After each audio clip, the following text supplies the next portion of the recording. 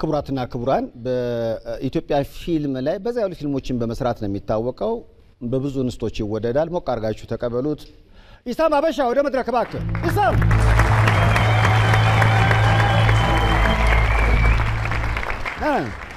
ሰጃ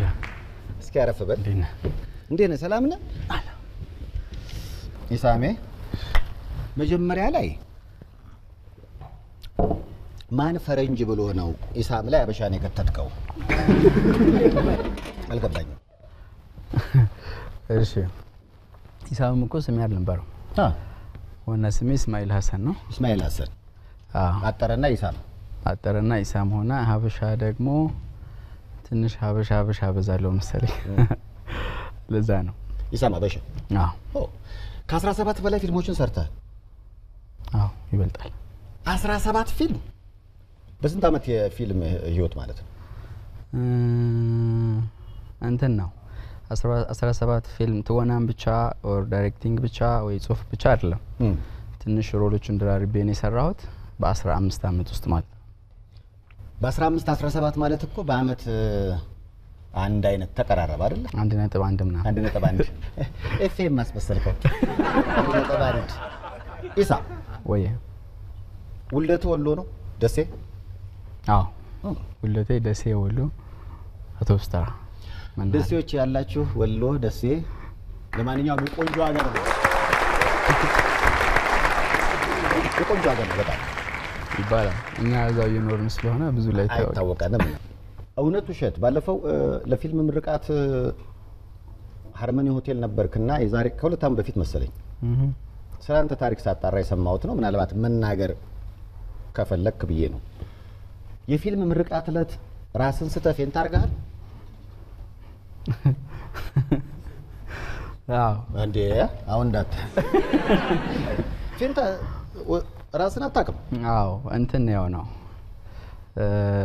መጥፎ ወቅት ነበርና ያንን ወቅት ብዙ አውርቼው አላውቅም በርግጥ ያልሰጠን ፊልም ምርቃት ነበር ሃርመኒ ሆቴል ሁሉም ፊልሙ ታይቶ አልቆ ሁሉም ወደ ስቴጅ እየወጣ ነበር እኔ ከመውጣቴ በፊት ወደ ስቴጅ ከመውጣቴ በፊት መውጣት አልነበረብኝም ፊሊንጌን ጥሩ አልነበረም ድካም ስሜት ምንም ነበርኝና በቃ መጨረሻ ላይ ወደ ስቴጅ እየሄድኩኝ ስነቃ ሐኪም ቤት ነኝ ፌንት የለም ካርበኒ ተይዘህ ሆስፒታል ነው ያለው እንደ እውነት ውሸት ሆስፒታልን ደግሞ ብራስ ነበር ካለ ብራስ ያዋልዳሉ ብዙ ጊዜ እውነት ውሸት እሺ እውነት እንዴ ቆይ ብራስ እንዴት ገባ መንታ ነበር እንደዛ አይደለም ለምሳሌ የጨነቀው ሰው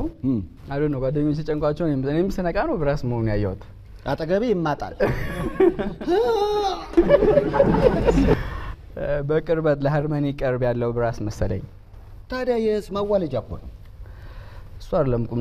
ነገሩ የኔ ስተት ነው አጠቃላይ እስኮርቅ መጠበቅ አልነበረብኝም እና እነሱ የጨነቃቸው ነው ያደረጉት ካለፈ በኋላ ስቅያለሁ ብራስ መገኘት ያስቆኛል ግን እንደው መጫቶች ማለት ለዚህ እርጉዞች መሃል ራስን ስታገኘው ምን አልክ ልጅ ሆንኩኝ ተወለድክ እንዴ በጣም እንትን ያስተነግጣል ራስን ስቴጅ ውስጥ ማን ነው ምርቃት ላይ ነበር ራስን የምታውቀው እኔ እንደው የሚሰማው ምንድነው ስም ተጠራ ኢሳም ሀበሻ ወደ መድረኩ እየሄድክ ነው ያዙት የተባለው ከዛ በኋላ ወደክ ያዙትን አልሰማው እሱንማ ብትሰማ ነው ፈጣጣራ አላዲኮ እኔ ግን ያልገባኝ ነገር ፌንት ራስን የሳትክበት ምክንያት ምንድነው አልገባኝም ሲሪየስ ኬዝ ነበረብኝ መታከም የነበረብኝ የነርቭ ህክምና ያስፈልገኝ ነበር ያወኩት ከቆይቷል መታከም ከነበረብኝ ነገ ስል 8 አመት ቆየው ሳልታከማው እና መጨረሻ ላይ ራሴን ስቴጅ ላይ ወርቄ ያገኘሁት በዚህ ደግሞ ይከፋኛል ምክንያቱም እዛ ደረጃ መድረስ የኔ ስንፍና ነው የፊልም ስራ ታውቀዋለህ ሩጫውም ብዙ ነውና እኔ ደግሞ ደራርባለሁኝ አላርፍም ፕሮዳክሽን ቶሎ መስራት ፈልጋለሁ እና ያ በኋላ ስተት እንደሆነ ገብቶኛል ጊዜ መስጠት እኔ ደግሞ የሰማሁት ልክ እንደነቃ ተናደድካሉ ምንድነው ሲባል እነዛ ሰዎች መሐል ያን ሁሉ ሰው ጠርቼ እንዴት መውደቅ አልነበረብኝም ብለ አው ማለት መውደቅህን እንደ ስትወድቅ ወይም ደግሞ እዛ ቦታ ላይ መውደቅህን እንደ ስህተት ያየኸው ባንተ መታከም አለመቻል ነው ነገ ዛሬ ማለት ወይንስ ፕሮግራሙ በመበላሸቱ ነው እውነት ብለሃል አዎ እሺ እንደ በምሳሌ ልንገርህ ትምህርት ቤት ልጆች ፊት ጓደኞች ጋር ስትጣላ መጀመሪያ እኔ I don't know የሁሉም ልጅ ሊላይ ይችላል ከተጣላሁት ይልቅ ሰው ፊት መመታቴ ነው የሚያናደኝ ነበር ከመተመታሁት ምት ይልቅ ሰው ፊት መሆኑ ፊልም ስራ ውስጥ ደግሞ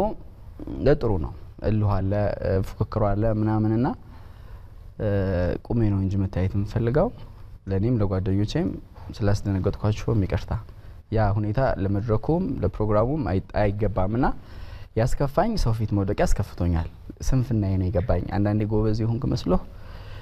ብዙ ኢነርጂን ስራ ላይ ታባክነውና ለቤተሰብም ባለቤቴም እዚህ ያለች እና ለቤተሰብም ለብዙ ነገር ጊዜ ሳትሰጥ ወርቃ መገኘት ያናዳል እኔ በዚህ ጥሩ ሰራተኛ ሆኜ ምናምን ቢያስብው አላቀም እና ቀጥተኛ መልሱ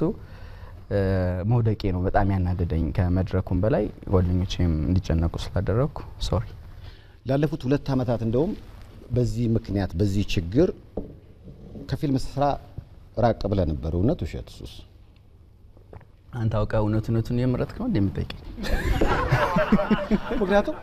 2 አመት የጠፋ ሲባል በዚህ ምክንያት ነው የሚል ነገር ስለሰማው በ2 አመት ውስጥ ወደ ኋላ ዙሬሳ አንዳንዴ ሮጠን ይመስለንና ለካቁመናል ይመስለን ይሮጥን ነው ግን ቆመናል አዎ እኔ እንደዛ ነበርኩኝ ወደዚህ ስራ ስንመጣ ብዙ አመት እኔ 16 አመት በላይ ሆነኛል ወደዚህ ፊልም ከገባው ያኔ ብዙ መንገድ በእግር ሄጃለሁ ፊልም ሰሪ ለመሆን ብዙ እንደውም ቤተሰብ አያቀም ነበር ስቴጅ ላይ ነው ያየኝ ማን ነው ወጣቶች ፕሮግራም ላይ መሰለኝ ያየኝ ፊልም ሰሪ መሆኔን ያወቁት እንጂ ለ4 አመት ለ5 አመት አያውቁ ምን እንደምትሰራ ተወጣለህ ከቤት አዎ የሆነ ትምህርት ማራለሁ እላቸዋለሁ ፊልም እንደሆነ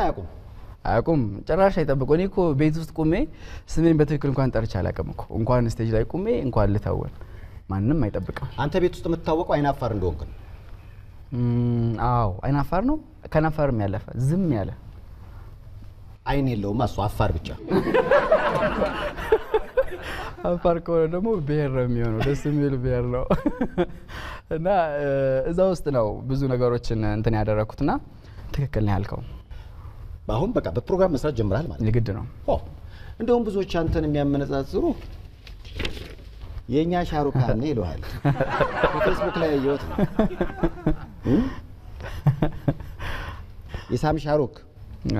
ክብር ነው ለኔ ከሻሩክ ጋር መናጻር እውነት ክብር ነው አይ አንተ ብቻ አይደለም እንዴ እኛም ተነጻጽረናል ቬንደዘን እንዴ ቆይ በምሬት ማሰላችሁት በበላጣ ነው እሺ ከፌስቡክ ላይ ያየሁት ፎቶ አዎ ሻሩክ እንትን ነው እኔ በጣም የህንድ ፊልም እወዳለሁ እንደሌላው በልጅነት አይደለም ህንድ ፊልም ያየሁት እንደ ሌሎች ጓደኞቼ እኔ ተለቆንኩ በኋላ ነው ህንድ ፊልም ያየሁት እሺ ወደ ፊልም ስራ እንድገባም እንደውም በጣም በር ከፍተውልኛል የሚያመሳስለን ብዙ ነገር አለ ህፃንም ሆኜ ወይም አርት ትምህርት ቤት ያለው የዛሬ 16 ዓመት 17 ዓመት እኛ ልንከተለው የሚገባው የፊልም ስታይል የህንዶች ነው ብያምናለሁ እኔ በራሴ እንደዛ አምናለሁና ስታይል ስላው ለምሳሌ ህንዶች እኮ እንዲሰንዝረህ ማለት ነው እሱ አይደለም ስታይላቸው እነሱ ቋንቋቸው ለኛ የነገሩብን መንገድ ማፍቀር እንዴት እንደሆነ እንደውም አረቡ ዓለም ላይ ኦሬዲ የሰርግ ባህል የህንድ እስከ መምሰል ደረጃ ድረስ ያደረሱበት በጣም ኢንፍሉዌንሻል ፐርሰኖች አሏቸው አንደኛው ሻሩክ ነው እና በዛ መጠን መሄድ ከቻሉ ባህላቸውን ቋንቋቸውን ማንነታቸውን ብዙ ነገራቸውን ቶታቸውን ዓለም ላይ መዝራት ይችላል መግባት ይችላል እኛ እነሱ ያላቸው ቢበልጥ እንጂ አያንስም እኛ ጋር ያለው ነገር ቋንቋ አለን ባህል አለን ብዙ ለምነታችን በጣም ታማኞች ነን እንደ ባህሉም እንዳስተሳሰቡም ከለራችን ያምራል ቫራይቲ ያለን ከብዙ ነገር አንፃርና እንደ ስታይል ይሄንዶች መንገድ ለኛ ያዋጣናል ያምናለሁ እዚህ ጋር ደግሞ አንዳንዴ ህንድ ፊልም ምናምን ሲባል ልናቋሽሽ ምን ሞክርበት መንገድ አለ እኔ ሳቂ ነኝ መጣይ ህንድ ፊልም ጋር ከተመሳሰልን ህንድ ፊልምና ከረሜላ ለህፃናት ይባላል እስማማለሁ ተስማማ ግን ቆንጆ ዜማ የሚያውቀው ማን ነው? ህፃናት እኮ ነው። ለአርት ከኛ ቅርብ ነው ነፍሳቸው። ከዛ ልጅ ጋር እንደውም ስለመታሰልን አሁንም ደስ ይለን ይገባል። ህንዶች ህፃናቶችን ማናገር ስለቻሉ ይሄ ግነቱ ምናምን እንደ የሚቀበለው ሶሳይቲ ወይም እንደ ኦዲየንሳቸው ነው። በዘፈን መጠን ነው ፊልማቸው የሚለካው ወደ እነሱ ባህል ስትሄድ። ግነት እነሱ ይፈልጋሉ፣ እኛ ደግሞ ለግነት ሩቅ ነን። እኔ ግን ኢሳም የህንድ ፊልም መቼ ነው ማየት ያቆምከው ካልከኝ ትዝ ይለኛል። አሚታብ ባቻቻቻ የሚባል አክተር እሱ በእናንተ እድሜ ነው። አሚታብ ባቻቻቻ ምናልባት ቻቻቻቻው በስቶ ሊሆን ይችላል። ፊልም እያየን ድሮ ትዝ ይለኛል። በቃ በክቶኝ ወጣሁት። ባለቤቱን ሚስቱን ፍቅረኛውን የሌቦቹ አለቃ በእኛ ጊዜ ሙጅሪም ነው የምንለው ላባቻን ካታወራቻን ቻማቻ አለና ይዞበት ሄደ። የሚገርም ነገር ልክ እሷ በሄሊኮፕተር ስትሄድ እሱ ሲደርስ በቃ ይሄንማ በፍጹም አያስጥላትም ብዬ ሳስብ ዞር አለና በገመድ ሄሊኮፕተሩን አወርደው ያኔ ጥዬ ወጣሁ። ከዛ በኋላ ተመልሻለሁ እነዛ እንጂ ከዛ በፊት አሚታብ ባቻቻቻ በጣም ወዶ አክተር ነበር። ልክ አሁን ሻሩክ እርግጥ በዚህ ሰዓት ላይ የህንድ ፊልም አይቻላልም። የኛን ዘመን ነው ገና ይሄ የድምጽ ችግር ነበረበት ያኔ። አሁን እርግጥ ተሻሽሏል፣ ብዙ ለውጥ አለ ብዬ አስባለሁ። እንደውም ካንተ ጋር የተነጻጸረው ይሄ ሻሩክ አውሮፓ ላይ ሲሄድ ዱባይ ላይ ሲሄድ መንገድ እየተዘጋ በጣም ትልቅ የሆነ አቀባበል የሚደረግለት አክተር ሆኗል። በዚህ ዓለም ላይ ቁጥር አንድ ታዋቂ ሰው ነው ማለት የሱን ያክል ዓለም የላትም። ዓለም ላይ ሁሉም ህዝብ የሚስማማበት እነ ዲዝል እዚህ ጋር አልደረሱ። ብዙዎቹ እነ ብራድ ፒት አልደረሱም። እንደውም ትንሽ የተፎካከረው ሙሐመድ የሚል ፊልም የሰራ ቱርክ ፊልም አይ ቲንክ እሱ ትንሽ ለመስተካከል ሞክሯል እንጂ እኔ ያየሁት ጽሁፍ ላይ ወይም ስለሱ ሰርች ሳደርግ ያየሁት ሰው ማግባባት ችሏል። በምን በአርት ባለው ነገራቸው ዓለም ጋር ሻሩክ በጣም ይመራቸዋል ብዬ አስባለሁ። ትወናው በጣም ደስ ይለኛል እና ሰው ውስጥ ዘልቆ መግባት የሚችል ፊቱ ላይ የሚሰጠን ከውስጡ የሚያወጣው ኢነርጂ አለው። ያንን ልንወደው ይገባልና እንደ ወሬ ሲነሳ ብዙ ጊዜ እኔ ምንም አልቃወምም። ህንድ ፊልም መውደድ ያለ ማወቅ መለኪያ ሲሆን ግን እኮ በጣም ሩቅ ነን። ህንድ ፊልም እናነሳቸው በጣም ከላይ ናቸው እነሱ። ከሆሊውድ ቀጥሎ እኮ ቦሊውድ ነው። ከሆሊውድ ቀጥሎ ቦሊውድ ነው። ሆሊውድንም ግን የሚበልጡበት ፖይንቶች አሉት። አሁን ሻሩክ ማለት ነው። ሻሩክ ዓለም ላይ የሚታወቅበትን ያክል አሜሪካ የነሱ ስታሮች ላይታወቁ ይችላሉ። የማያውቃቸው ሶሳይቲ ይኖራል። ህንዶች ግን በጣም ብዙ ውስጥ ገብተዋል። ስፔሻሊ አረቡ ዓለም ምዕራባውያን በጣም ገብተዋል በጣም እና እኔ ሻሩክ ጋር ከተመሳሰልኩ ለኔ ክብር ነው። ሻሩክ የህንድ ፊልም ይመቻቸዋል?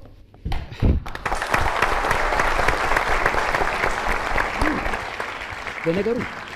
ፊልም እንደተመልካቹ ነው። እኔ ያልወደድኩትን አንዱ መውደድ የለበትም። እኔ ወደድኩትን አንዱ በህንድ ፊልም እኮ ድፍን አዲስ አበባ ያበደበት ዘመን አለ። ማዘር ኢንዲያ አሁን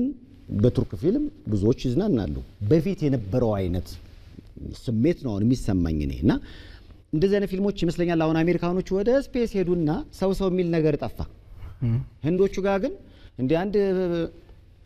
የጓደኛዬ እኔ እንግዲህ በጣም የምወደው ጓደኛዬ ነውና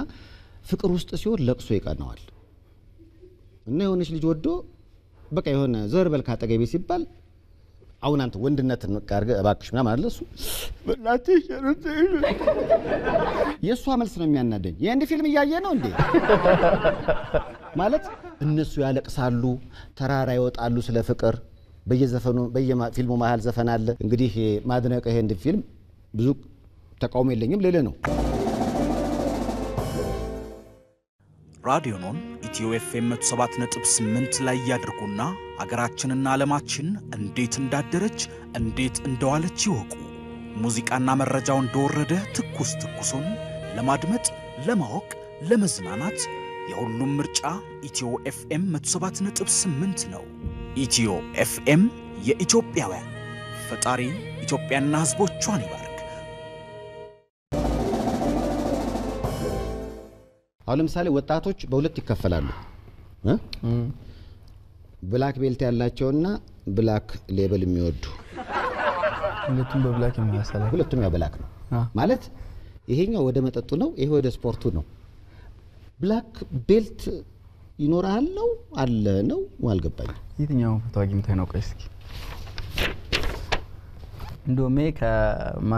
ከማርሻል አርቱ ወደ ትንሽ ወደ ቦክሱ መሄድ ይመስላል ያያዜ እንትን ነው እሰራ ነበር ወደ ብላክ ሌቭል አይርኩም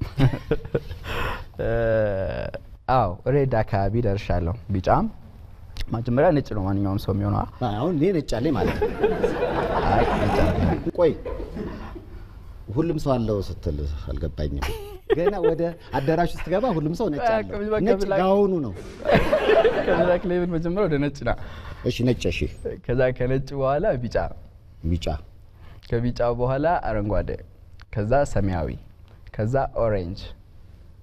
በዚህ ውስጥ አልፋል ኦሬንጅ አልፌ ሬድ አካባቢ ነበርኩኝ ግን ቆይቻለሁኝ ካቆምኩት አሁን ግን በዚህ 6 ወር ውስጥ ጨርሰዋለሁ ያስባለሁ እኔ ቆምኩት ሬድ ጋር ነው ከኦሬንጅ በኋላ ቡኒ ያለ ከቡኒ በኋላ ሬድ ከዛ ብላክ ነው እኔ ሬድ ላይ ነኝ እንደው ይሄንን ካራቴህን ለራስን ለማስጣያ ወይ ደግሞ ቦስቶ ለመታያ አለ አይደለ ተጠቅመበት አቃል ድሮ ያው ትንሽ ፍንዳታ ያለ ማለት ነው ፈንደተ ነበር ሁሉም ይፈነዳል አንዳንዱ በውስጡ አንዳንዱ በውጭ ይፈነዳል የውስጡ ፍንዳታ እንዴት የውጭ እንኳን ችግር የለም በፍሪዙም ይታወቃል ሱሪ ዝቅ ሲያደርግ እናቃለን የውስጡ ፍንዳታ ሰው ሳይው ተደብቆ ማለት ነው ላሽ ብሎ እሺ እኔ ትንሽ ተማሪ ያለው ወደዛ መጥቻለሁና ያው እድሜውም አለ ልብስም ላይ ምናምን በተገኘው አጋጣሚ ያው የምትሞክረው ነገር አለ እንደዛ ነበርኩኝ ከላይ የሆነው ነገር ትንሽ ነበር ግን ብዙ አልዘለኩበት ሌላው ስላንተ የግል ባህሪ ሳጣራ ምናልባት በፎቶውም ላይ ታያዋለህ ኢሳም ጥሩ የፊልም አክተርና ጥሩ ደግሞ ተንከባካቢ ልጅ በማሳደግ አስተቃቀፈ በጣም እሽሩሩ የሞግዚት ሙያ ማሰልጠኛ ተቋም የሰለጠንክ ነው የምትመስለው ደስ ይላል በጣም ማንንም ያቀፍከው ይሄን ፎቶ ታስታውሰዋለህ ስንት ዓመቴ ነው እባክህ በጣም ልጅ ነኝ እኮ ደሴ ነው እንዴ ይሄ ቲቪ ከኛ ቤት የደረሰኝ ነው ይሄ ቲቪ ነው ቢሮ አለ ንብረት ተከፋፈሉ አይደለም ያው ነፍስ ታውቅ ተወጣለና ከቤት ውስጥ ምን ትዝታውን ትፈልጋለህ ሲባል ይሄ ቲቪ ትዝታው ለኔ ብዙ እንትን ላይ ቀበሌ ያንቺ በዶር የምትዘጋው አለች እሱ ቲቪ ነው አሁን ቤት አለ አሁን እኔ ቢሮ ነው ያለው እና ያቀፍኩት ደግሞ የሲስተር ልጅ ነው የትልቋ እህቴ ሰሚራ ትባላለች ንጁምዬ ነች እሷ የመጀመሪያ ቤት የልጅ የመጀመሪያዋ ነች እቺ እሷን አቅፌ ነው ትዝ ይለኛል ደሴ ነው በነገራችን ላይ አግብታል አግብታል በሰርግ ነው አይደለም ደስ ኒካህ ኒካ ማለት ቀለበት ማሰር ነው ቀለበት ማሰር ብቻ ሰርጉ ታዲያ ቬሎ ምናምን ያኔ ባለቤቴ ሀገር ውስጥ አልነበረችም እና እኔ እዚህ ነበርኩ እሷ ስዊዘርላንድ ነበረችና በሙስሊም በውክልና ኒካህ ማሰር ትችላለህ ውክልና እና ቤተሰቦቿ ጋር ሄጄ ኒካህ አሰርኩ እሷ እዛ ያለች እኔ እዚህ ኒካህ አሰርኩ ትውውቁ ግን እንዴት ነው አንተ ታዋቂ ከሆንክ በኋላ ነው የሚስት አንዱ ኳሊቲው እሱ ነው በጣም ትልቁ መጋብዛት ነገር ወክ ነበር ትውውቁ ወክ ላይ ነው ያኔ ጭስታለኛ ህልሜን እንጂ የምታውቀው እኔን አታውቀኝም እኔ እኮ ማንም አያውቀኝም ነበር ያኔ እሺ ለብዙ አመታችን እኮ ነው አብረን መኖር ከጀመር 8 ውጭ 6 አመት የ18 አመት ልጅ ያለው ነው ማቃት በነገራችን ላይ ኢሳምና ባለቤቱ በጋራ የሶስት ልጆች አፍርታችኋል አይደል 3 ልጅ የመጀመሪያው ልጅ ስንት አመቱ ነው ሴት ነች የመጀመሪያዋ ሌላ ትባላለች ባይዛው ሌላ የእናቴም ስም ነው የእናትን ስም ነው ለልጅ ያደረኩት እሺ ሌላ አሁን 6 አመቷን ትይዛለች ግንቦት ኡማር ደግሞ ሁለተኛው ነው እሱ 4 አመቱን ይዛል መጨረሻው ሩማይሳ ነች እሷ 2 አመቷን ትይዛለች ግን ሁሉም የተወለዱት ግንቦት እንዴ ከዛ ደግሞ ልደታቸው ግንቦት 11 ግንቦት 12 ግንቦት 13 ወንበለ ነው ይቻላል እንዴ እንደዛ ከተገቻለ በእናት ለኔ ያዝልኝ መስከረም አይደለም ግንቦት 11 አሁን እኮ ሰብሰብ አድርገህ የልደት ወጪ ራሱ የለብህም አንድ ላይ የሶስቱንም በሁለት አመት ሻርፕ ነው የሚለያዩት ማለት ነው በሁለት አሁን አራተኛ ለመውለድ እየተጠበቀ ነው አግንቦት እስቲ እንደተሰማ ቆይ አጀንዳው ተዘጋ አልተዘጋም ግን እንትና ለሴቶቹ እኔ ብዙ ልጅ ቢኖረኝ ደስ ይለኛል ግን ሴቶቹ ይጎዳሉ እና አሁን ትንሽ ብንቆይ ደስ ይለኛል ዋው ደስ የሚል አስተሳሰብ ነው ብዙ ጊዜ ወንዶች ይሄን አያስቡትም ማለት በቃ መውለድ አለባቸው ብለው ያስቡና ብዙ ልጆችን እንዲወልዱ ያደርጓቸዋል ከሴት ከነሱ አንግል አይቶ ነገሮችን መደምደም ደስ ይላል ሁሉ እኔ ደግሞ አሪፍም ሰው አልነበርኩም እንደነገርኩ 8 ዓመት ስራ ውስጥ ዛት ማች በጣም የነበርኩት እኔ ሰራኋቸውን ስራዎች ብዙዎቹ እኔ በአመት 3 ፊልም እኔ ማውጣለሁ በአመት 3 ፊልም ማለት በዚህ ኢንዱስትሪ ውስጥ ከባድ ነው ምንም ሶሻል ላይፍ አይኖርህም እና እኔ ብዙ አላገስኳትም አሁን መጨረሻ ላይ የሰራውን ፊልምህን በጣም ኪሎ ቀንሰ ነበር ሲመረቅም ዱባይ ነበር እሱ ፊልም ለየት ያለ ነው ምክንያቱም ብዙ አርቲስቶችን ይዘን ወደ ዱባይ ይሄድከው ያኔ መነጋገሪያ ሆኖ ነበር ዱባይ የተመረቀበትና ያ ሁሉ አርቲስት ዱባይ የተገኘበት ምክንያቱ ምንድነው እንዴትስ አልጠራኸኝ ዱባይና አቡዳቢ በጣም ብዙ መወዳቸው ጓደኞች እንደ ቤተሰብ ያክል የቀረብኳቸው ሰዎች አሉ መጀመሪያ እነሱ ማመስገን ፈልጋለሁ ፊልሙን ከዛ ወደ ፊልም መመለስ ሳስብ ካሉኝ ስራዎች ውስጥ መስራት ፈለኩኝና ግን የኔ ህይወት የተወሰነው ማስተማር ይችላል በየስላሰብኩ የፊልም ሰሪ ታሪክን መጻፍ ፈለኩኝ ህይወት የሚለው ፊልም አሁን የራስ ታሪክ ነው ማለት ነው ህይወቴ የሰራው እውነታው አዎ 100% አይደለም ኦፍ ኮርስ የፊልም ሰሪ ታሪክ ነው እኔ ፊልም ሰሪ ነኝ እዛ ውስጥ ፊልም ሰሪ ለመሆን የመጣንበትን መንገድ የሰራናቸውን ፋውሎች በጣም ይገልጻል 100% የኔ አይደለም 100% የኔ አይደለም ግን የተወሰነው ክፍሉ እኔም በጣም ይወክለኛል ለዛም ነው የሰራሁት እውነታና 90 ኪሎ ነበር ኮፍሬ ነበር ያው ህክምና ላይም ስለነበር እንቅስቃሴም ብዙም ስላልነበር ከ90 ኪሎ 73 ኪሎ አካባቢ መጣሁ እና ሲያመኝ ወፍሬ ያለው በጣም ደህና ሰው ደግሞ በጣም ከስቻለሁ እንደውም ስከሳ ነበር የታመምኩ መስለኝ ነበረው እና ያን ጊዜ ያሳለፍኩበት ሁኔታ ስለነበር ዱባይ ስራው እንደጨረስኩ ከጓደኞቼ ጋር ጓደኞቼን ሰብስቤ ዱባይ ላይ ማስመረቅ ፈለኩ ፊልሙን ለማስመረቅ ሳስብ 14 አመት ሙሉ ፊልም ስራ ውስጥ አብሮኝ የነበሩት ሰዎች ሁሉም ቢኖሩ ፈለኩ አንዳንዴ ያጠፋውም ያስቀየምከውም ሰው ይኖራልና በዛውም ሶሪ ለማለት ጋባዡኝ ያንን ባደርገው ተመኘሁኝና ምችለውን ሞከርኩ እንደ ጥያቄ ያን ሁሉ አርቲስት ከዚህ ዘሄደ አልጋ ይዘህ ያበላህ ለቀናት ማቆየት በጣም ብዙ ወጪ ነው እና በጀት ላይ ችግር አልፈጠረብም ወይንስ ሂሳብ እንስራ እስኪ ምክንያቱም ዱባይ ነው ራሴ በአራት ቀን እንዲህ ብዬ ነው የመጣሁት አልቻልኩም በጣም እሳት የሆነ ሀገር ነው አዎ ለዛ ነው ዱባይ ያሉት ልጆች ማመሰግነው እዚህ ውስጥ አንድ ጓደኛ ያለ ቢኒያም ዱላ በጣም አከብረው መወደው ጓደኛዬ ነው እሱም አብሮኝ እዚህ ስራ ውስጥ ነበር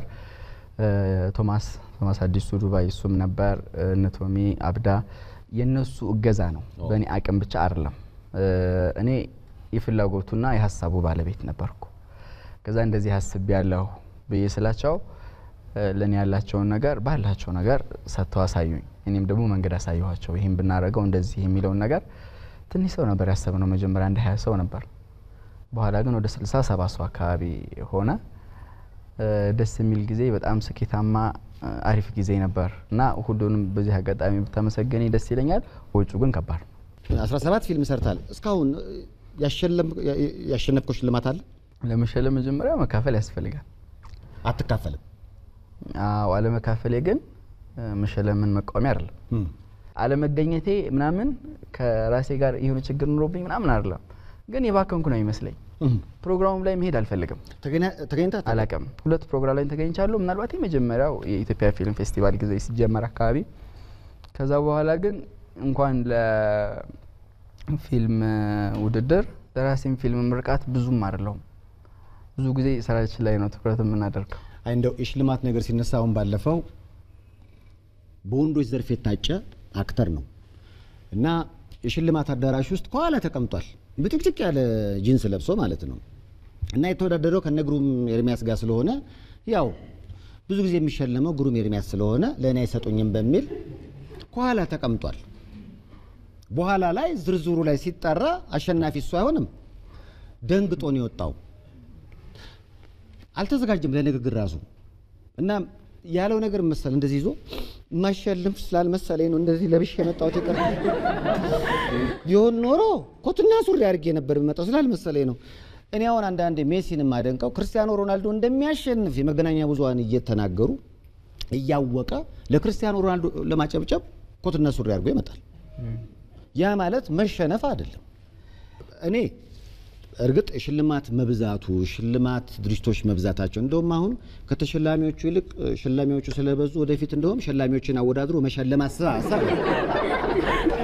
ሐሳብ አለኝ እኔ በግል ግን እንደዛም ሆኖ መሸላለም ጥሩ ነው ሰዎቻችንን ማብዛትና ማየት ግን ያስፈልጋል ሁሉ ጊዜ ሽልማት የትኛውም ሀገር ላይ ሁሉንም አስደስቶ አያውቅም የህዝብ ሽልማት አለ የባለሙያ ሽልማት አለ ግን በእንደዚህ ነገሮች ውስጥ ሆኖ መሸላለሙ መቀጠል አለበት ከሚሉት ወገን ነው ልልህ ነው ሽልማቱ መብዛቱ ጥሩ ነው ስተት አይኖርም አይደለም ግን መብዛቱ ጥሩ ነው በሂደት ምናልባት ስተቶችም ካሉ የተስተካከሉ ይሄዳሉ በሚለው ተግባብተን በቀጣይነት እስኪ አንዳንዴኮ ሴት ጣል ሲደረግ ደግሞ ጨዋታ ሊደምቅ ይችላል እውነት ነው በወላፈን ድራማ ላይ እናቃታለን ብዙ ደግሞ የኔ የሰይፉ በኢቢኤስ ተመልካቾች እንያት ብለውኛል ለማንኛውም ከወላፈን ድራማ ያናንን ፓርት ያይዛለች አሁን ሜላትን ወደ መድረኩ ሞቅ አርጋችሁ እስኪ ሸኙልኝ ራዲዮኖን ኢትዮ ኤፍኤም 107.8 ላይ ያድርጉና አገራችንና ዓለማችን እንዴት እንዳደረች እንዴት እንደዋለች ይወቁ ሙዚቃና መረጃው እንደወረደ ትኩሱን ለማድመጥ ለማወቅ ለመዝናናት የሁሉም ምርጫ ኢትዮ ኤፍኤም 107.8 ነው ኢትዮ ኤፍኤም የኢትዮጵያውያን ፈጣሪ ኢትዮጵያና ሕዝቦቿን ይባርክ